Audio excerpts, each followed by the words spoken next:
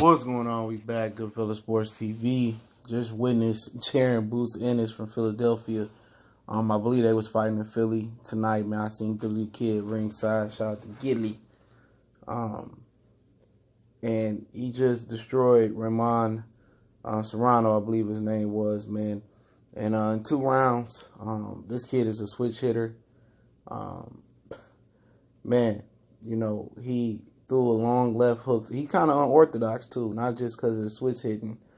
But he threw first knockdown in the first round. I think he threw from the southpaw position, a straight left to the body, and came up top and changed, made old boy get out of position, took his eyes off the prize, paid attention to the straight left to the body, set him up with a big right hook to the head.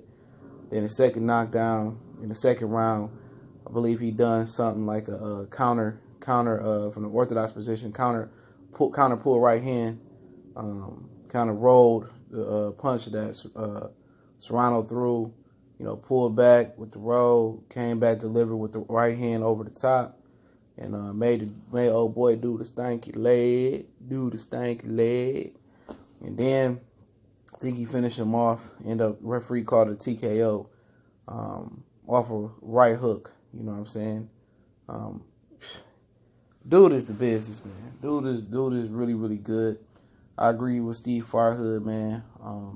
It's time for him to step up the competition. They might step up a grade or two from this level. He just dominating the competition. He 5'10", switch hitter, long, a lot of power in both hands.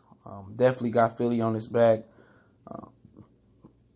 Real tough, man. And as orthodox as he seemed to be pretty technical.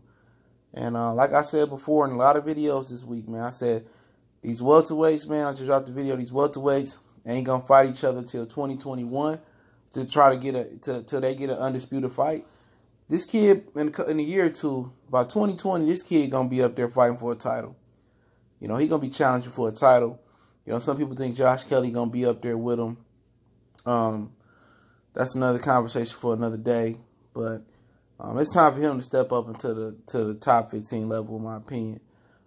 Constantine Pourmar kind of fell out of the top 15, but that's a fight for him. Him and Rashidi Speedy Ellis might be another dark horse in the division. They might sneak up on some guys, man. I mean, I think he's ready to beat on Andre Berto, to be honest. I think that's going to be a magnificent test for him. Victor Ortiz, Jesse Vargas. I think he'd beat Jesse Vargas right now. That's my personal opinion. I think he beat up on a Thomas Delorme type opponent. I think he'd beat up on Jose Benavidez. Okay, I might be thinking big. You know what I'm saying? Maybe more of a Jesus Rojas or Josito Lopez if he loses to Keith Thurman. But I'm thinking, Devin Alexander, Andre Berto, Victor Ortiz, Jesse Vargas, Thomas Delorme type of level guy right now. That's as far as I'm willing for this kid to skip up in competition real soon, man. I think those are the type of level fights that he needs to challenge himself. And Josh Kelly moving up fast too. You know what I'm saying? So they gonna mess around, let one of these young guys come up there and upset him. But Serrano, he showed, he was tough. Kareem Mayfield took him 5 or 6 rounds to stop him. Emmanuel Taylor took him 5 or 6 rounds to stop him. Only 2 other men to stop him. He went the full distance, 8 rounds, with Alex Acedos, who's fighting later on tonight on ESPN versus Mighty Mo Hooker, Oak Cliff, Dallas, Texas area. Salute. From what I understand, Errol Spencer, Terrence Crawford will be in attendance. But I think Jaron Ennis needs to be on the fast track. He only 21. I know it ain't no time to rush him, but I think Jesse Vargas, Delorme, Berto, maybe a Zab Judah, I think he's ready for them type of fights. I think he should fight 3 or 4 times next year, and 2 or 3 of them need to be versus some guys like that. Saddam Ali is back in the division. Why not? If he come back and do well.